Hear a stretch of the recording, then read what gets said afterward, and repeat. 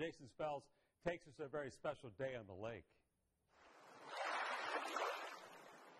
There's nothing like a visit to the lake on a hot summer's day. A place to beat the heat and show off a little with your friends. But these are not your typical teenage swimmers.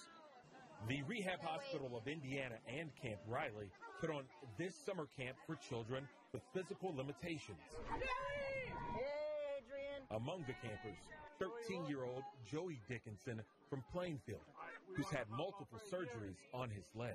That'd be because of my arthrogryposis multiplex congenita, or AMC for short. Joey was born with AMC and has limited use of his legs.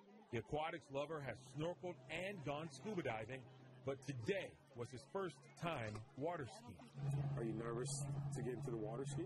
A little. Why? I'm not that nervous. I mean, I'm able to float. I'm actually on my middle school swim team. That confidence in the water showed early in Joey's run. After volunteers strapped him into a specialized water ski, he was ready for the ride, with DNR officials flanking him on jet ski.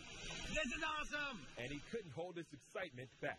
I saw the look on your face when you grabbed the rope. You were just like, I can't believe I did it. What was that like? Well, honestly, I don't know. It happened so fast. In 23 years with the program, John Nicely has seen this kind of response before. This has ramifications beyond recreation. We're talking schooling, activities at school, occupational endeavors. I mean, it's everything.